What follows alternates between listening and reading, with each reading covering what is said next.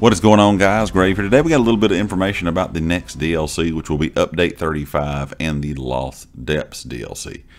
ZOS didn't give too much information, but they gave us a little bit. They talked about 2 new dungeons, which will be Earthen Root Enclave, and of course another dungeon called Graven Deep.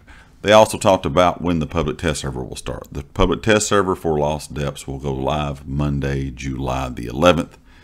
ZOS has gotten pretty quick about it. As soon as one DLC or update comes out, they're pretty much already testing the next update on the public test server within about 3 to 4 weeks. So we know that's about to go live for anyone on PC. So if you're a PC player, you'll be able to start testing out the Lost Depths DLC on Monday, July the 11th. They also kind of mentioned, didn't go into great detail about what Update 35 is going to do. And they really still have not said a lot.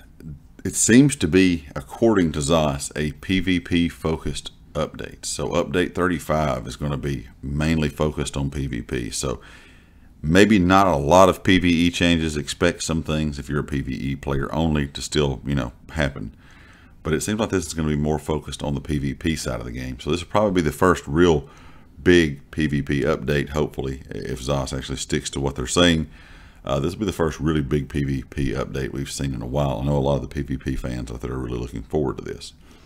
They've talked about, the Battleground weekends, which I made a video about a while back, talking about what they're going to do with it, as well as some other new things, that they could be doing within PvP, the PvP areas.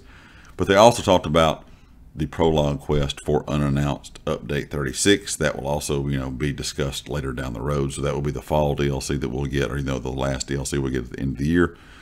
And also some future combat changes that will be announced, or at least looked at or talked about within the public test server patch notes.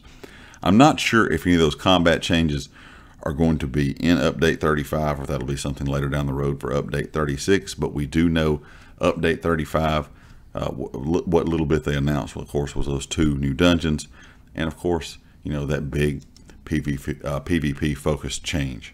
So we'll have to wait until July the 11th, once those public test server patch notes go live, to see exactly what they're doing in PvP and to see if it's actually going to be as big as they've kind of been discussing over the last month or so, with a lot of things on Twitter that ZOS has been talking about, trying to change and fix and do a lot of stuff within PvP to make it a better experience.